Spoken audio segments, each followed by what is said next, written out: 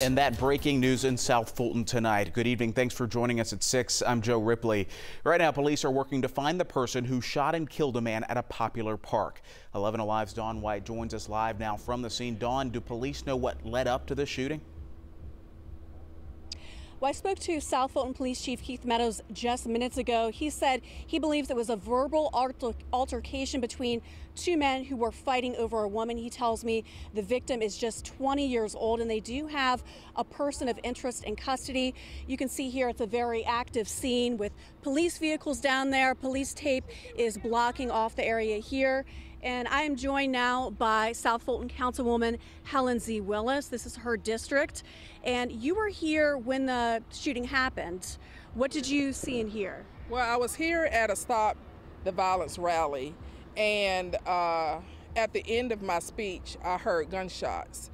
I ran over to the police, and there was a young man laying on the ground, face down. They tried to revive him, and of course, he didn't make it.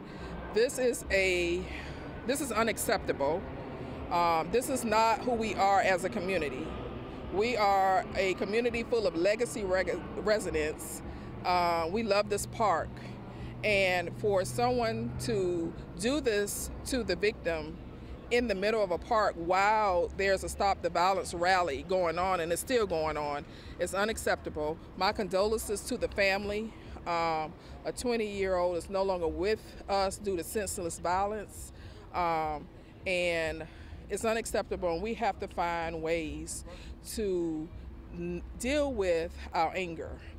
Violence is not the answer. This was someone's son, this was someone's father, and this was someone's friend, and our community didn't deserve this. His family didn't deserve this.